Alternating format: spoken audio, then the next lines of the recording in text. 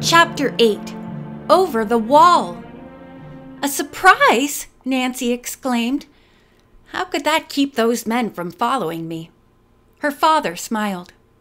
"Can't you guess?" Nancy's eyes suddenly sparkled. "Oh, I think I know.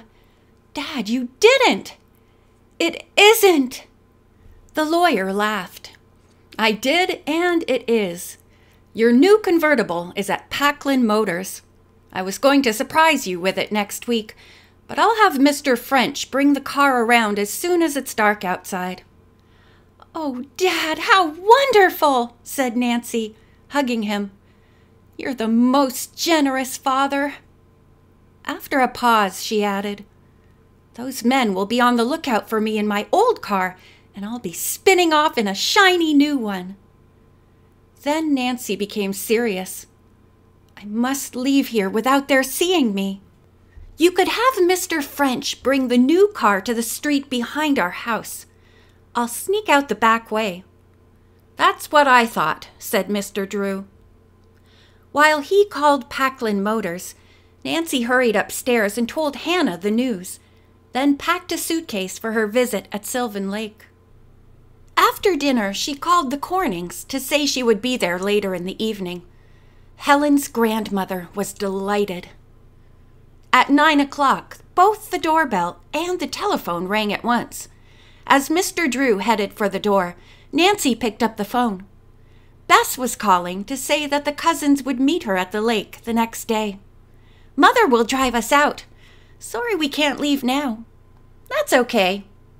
When Nancy entered the living room, a muscular young man was talking to her father. She recognized him as Henry Durkin, superintendent of the building where Mr. Drew had his law office.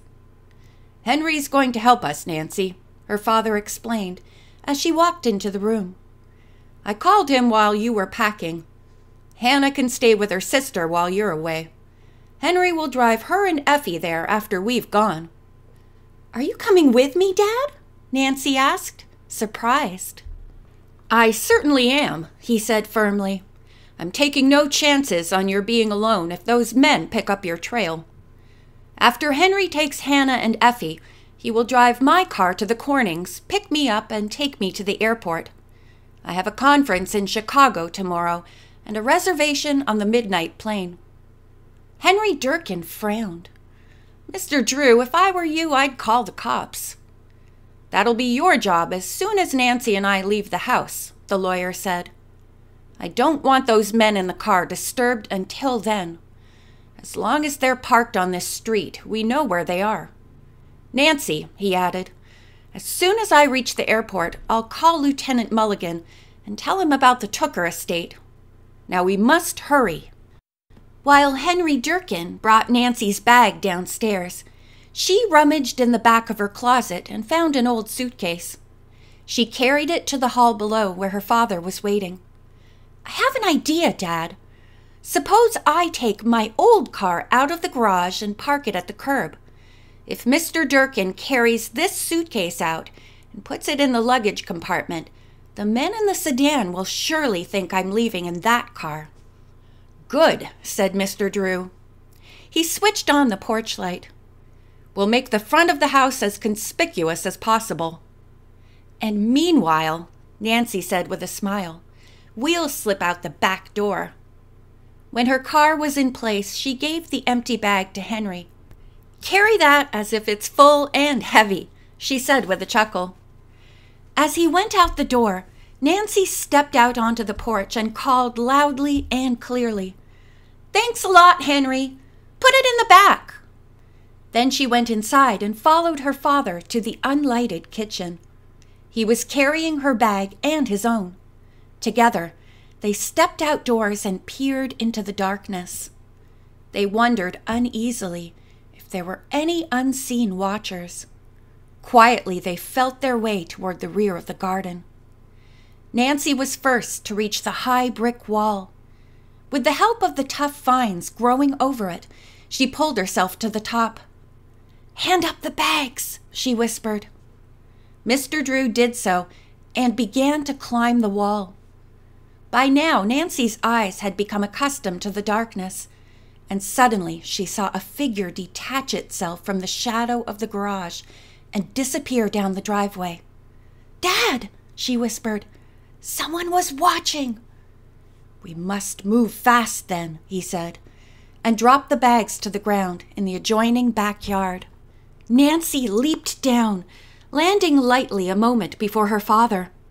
Mr. Drew grabbed the suitcases, and they sped through the neighbor's yard, then down the driveway to the sidewalk. At the curb stood a beautiful convertible, its polished metal reflecting light from the street lamp several houses away. Despite their desperate hurry, Nancy felt a thrill of excitement. "My new car," she whispered. As she reached it, a figure stepped from the shadows, and her heart pounded. But a second later, she relaxed. "Here are the keys, Mr. Drew," said a deep voice. "Mr. French," exclaimed the lawyer as he tossed the 2 bags into the back seat. "Many thanks. Sorry we're in such a rush. Nancy's old car is in front of our house. The keys are inside. Will you pick it up? Nancy can come tomorrow and change license plates." "How beautiful this is," Nancy said. She slipped into the driver's seat and turned on the ignition. A deep purr came from the motor. At the same time, the young sleuth glanced into the rearview mirror and saw headlights sweep around the corner. "I think they're coming," she said. The next instant, her car was zipping forward.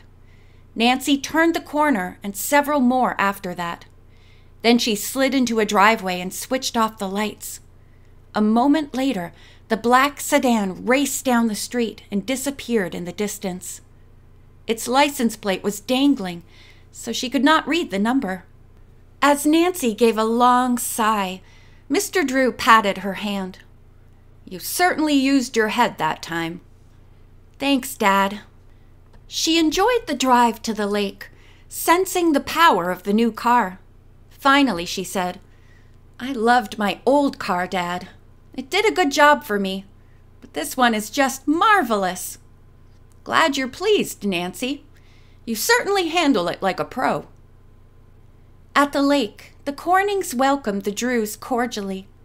Over cool drinks, the elderly couple reported that the houseman had not returned, nor had the circle of blue fire been seen that evening. "We're still worried," their hostess said. "Mr. Drew, it's kind of you to lend Nancy to us." He grinned appreciatively at the implied compliment. Presently, Henry Durkin arrived. Mr. Drew quickly said goodnight to the Cornings, kissed Nancy, cautioned her to be very careful, and left for the airport. Shortly afterward, Mrs. Corning went with Nancy to the room with twin beds that she had occupied the night before. "Would you like your friends to be in here with you, Nancy?" "It would be nice." "Then we'll put in a cot tomorrow morning."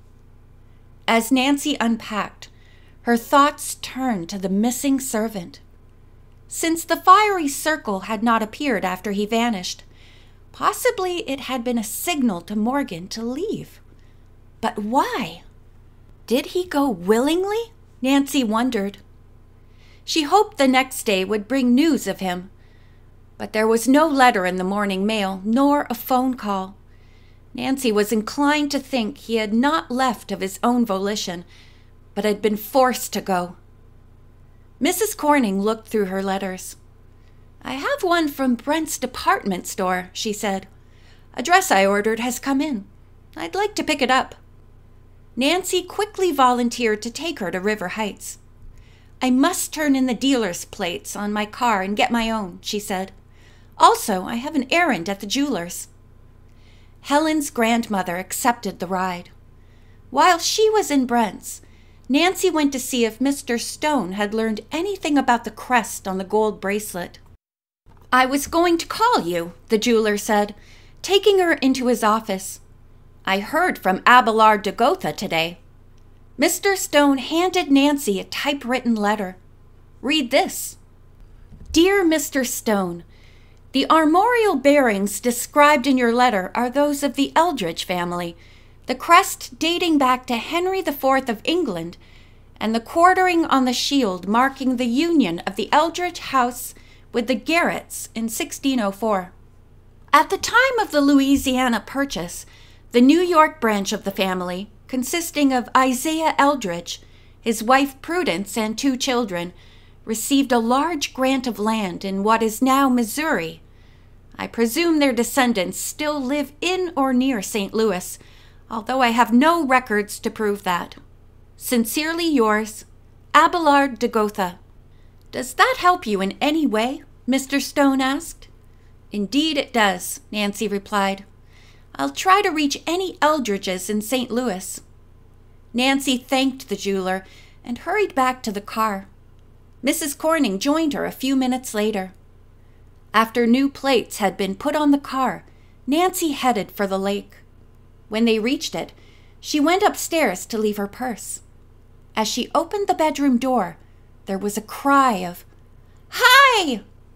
Bess and George rushed across the room and hugged her. "Oh, Nancy, I'm so glad to see you!" Bess exclaimed. George, with an affectionate grin, added, "You'd think we'd been separated for 2 years instead of 2 weeks." Bess was blonde, pretty, and somewhat plump. Her cousin George, a brunette with a short haircut and classic features, gave every indication of being a fine athlete. "Nancy, I'm just bursting to tell you something," said Bess. "No!" George protested quickly. "You promised not to breathe a word." Bess gave a great sigh. "I don't know which is harder, to keep on a diet or keep in a secret." Nancy laughed. "How long before you'll tell me?" "This afternoon," said George. "You'll see for yourself."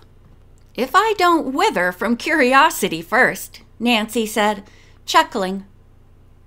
After lunch, Mrs. Corning insisted that the girls sit on the beach to exchange news and take a swim. Though Nancy would have preferred working on the St. Louis lead, she put her plans aside to please her hostess. Presently, the 3 visitors appeared in swimsuits and beach coats. Nancy's turquoise suit set off her smooth suntan perfectly, while Bess looked attractive in a butter yellow one. George was a trim contrast in sea green. "How pretty you all are," their hostess remarked. She led them down a back stairway, through the small utility room next to Morgan's bedroom, and out to the gravel driveway. "There's the way to the beach," she said, showing them a footpath which led into the woods. As the 3 girls started down the path, George asked, "Where did you see the blue fire?" Nancy pointed across the slope. "Near that end of the house." "I hope I don't see it at all," muttered Bess. Before long, they came out on a flat, narrow bit of shoreline a short distance from a dock. A little girl of 5 was playing on the edge of it, while 2 women sunned themselves in beach chairs above the waterfront. "Marie!" called one of the women. "Be careful!" Nancy and her friend sat down on the dock, enjoying the attractive scenery. A circling speedboat roared toward them. The girls realized that it was going to pass very close to the dock. Suddenly, little Marie jumped up to wave. "Marie Eldridge!" cried the same woman. "Come here!" Nancy was startled to hear the name Eldridge, but before she could question the child, Marie lost her balance and toppled into the water. The woman screamed, and her companion cried out, "The boat! It'll hit her!" Nancy had already leaped to the end of the dock. Without hesitation, she dived in after the child, directly in the path of the oncoming boat. End of Chapter 8.